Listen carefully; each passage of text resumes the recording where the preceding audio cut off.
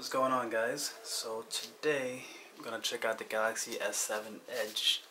Now, right now you can still pre-order this phone if you want to at Best Buy, and you will get, of course, the phone. You will get, if you pre-order it, which you have to anyway. You get the phone. You get the 64GB Samsung SD card. You also get the Gear VR. So if they have these items available in store, you get them the same day.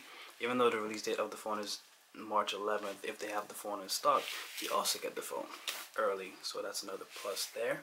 So we're gonna take a look at this phone here. It's been a couple of years since I had a Samsung device. The last one I had was the Galaxy Note 2. And it was a good phone, but I did realize after rooting it and putting stock Android on it, it ran a lot better.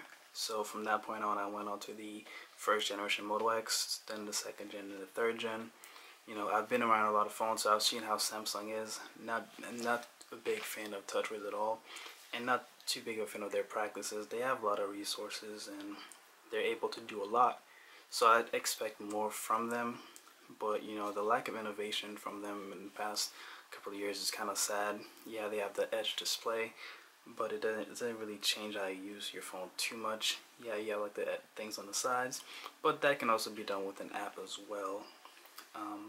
But today, right now, we're just gonna do the unboxing. So like I said, Best Buy, you get all these for free, and if they have it, same day. So not a bad deal. Although that's one benefit with Samsung. You know, with all that money, they do a lot of promotions. Sometimes they give away free TVs and all that nonsense. So I also picked up this spec case too. So I'll take a look at that in another video. So let's go ahead with the unboxing. So I went with the Champagne Gold 32GB. And yep, so it only comes in 32GB this time around. They did bring back the SD card, of course, so that's why that's there. There's the phone in all its glory. Got this little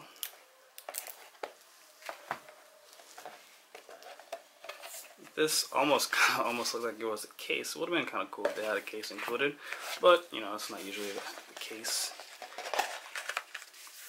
I did not mean to do a pun there, but it happened.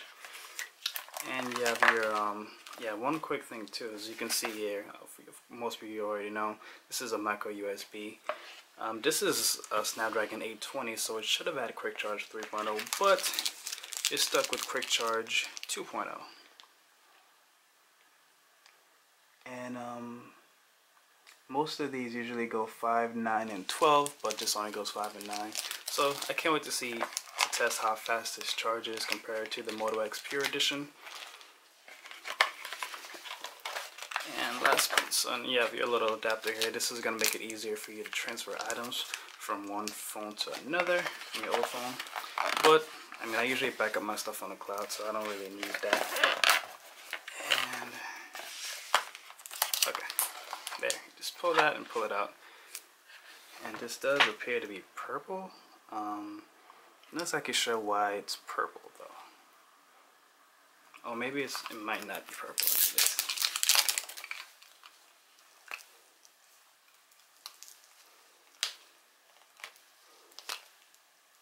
It's cool that they offer headphones for these, and I've seen a lot of people actually depend, like they've made their decisions based on the fact that whether or not the phone had headphones or not. This is too, but I'm pretty sure this is white. It looks purple, but it's white. It's just a box. Put it to the side. Alright, so VR out of the way. Let's get all this stuff out of the way as well.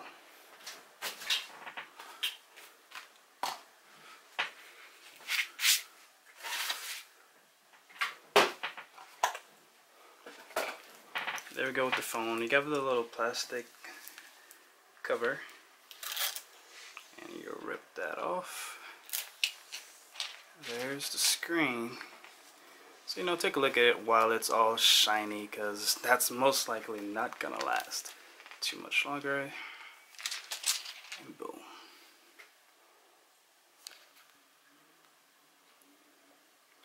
So, Galaxy S7 Edge. I've already put the SD card in there, so let's turn this baby on. Let's see what we got. So feel in the hand, definitely a lot better than the Edge, of course, because they have curved the back, as you can see here. Speaker grill over there, microphone, headphone jack, micro USB port, another microphone. Of course, it also does. That's where the micro SD card goes, as well as the SIM. And you have your volume buttons on the side. I prefer them all on one side, but I'll get used to it, I guess. But yeah, in terms of the feel, it does feel much better than the S7 Edge. I remember the very first time I held the S7, or not the S7, the S6, it was terrible. I just hated it. As soon as I held it, I was like, yo, what's wrong with this phone? This phone does not feel good in the hand at all whatsoever. And then the guy told me, oh, you could always put a case on it. I'm like, I shouldn't have to put a case. They should have thought this out before they released the phone. But here we are. Oh, we use Wi-Fi.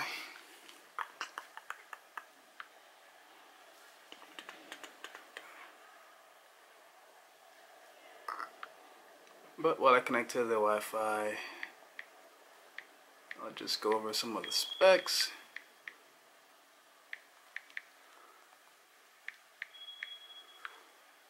You got 12 megapixel camera on the back, 1.7 aperture. It has dual pixel technology, so the autofocus is going to be really fast on this one. You have a 3600 milliamp battery, 5.5 inch Quad HD display. So comparing it to the Moto X, it is slightly, looks like it's almost about the same size. The Moto X is a little bit taller, but it does have a little bit bigger display. Definitely thinner than the Moto X. Yeah, it's a little bit shorter than the Moto X, as you can see here. So definitely good size, I think, for a 5.5 inch. Not too bad. Feels pretty good in the hand. Like I said, much better than the S7. Not the best feeling phone, but it's definitely far from the worst. But as you can see, there are already some fingerprints on there. Probably a skin would be very good on this phone. I'll probably do a clear skin if you want to show off the gold. That's what I would do. But I have a clear case here for that anyway. A couple things I want to just do in this video. I want to check to see just how much storage is available. And also, I got a bunch of other things that I want to check out later. So I'm just going to skip everything for now and just go to the phone bare bones. No thanks.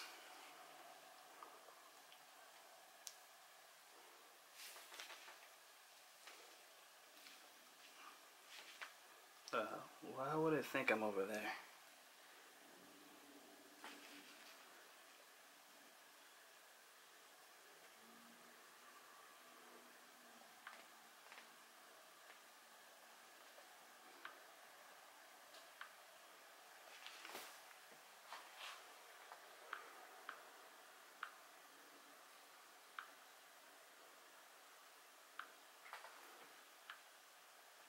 I do have a Samsung account, but I'm going to skip all that. So there we go.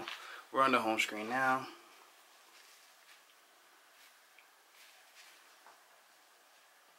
Alright, SD card case S4 transferring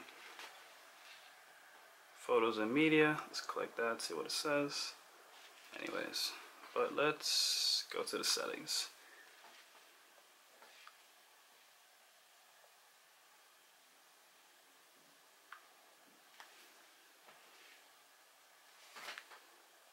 Alright, so it's 9.41 out of 32, so that gives you about, yeah, so it does use quite a bit of the memory. That's almost 10 gigs, pretty much leaving you with about 22 gigs left, which can fill up pretty fast. Let's go to the SD card. Alright, I'll do that on another video, see what we can do about the memory, but it does suck that they only have 32 gigabytes available this time around, and they give you the SD card, but we'll see.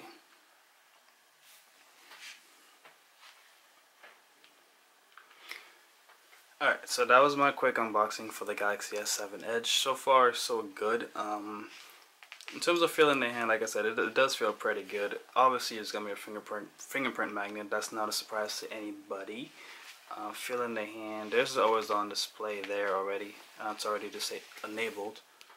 but I wish like it was interactive. You know, it's not telling me much at all, like compared to something like this where it tells me the time and I can look at my notifications, I can touch it. But here got the date, battery, time, non-interactive, and yeah, so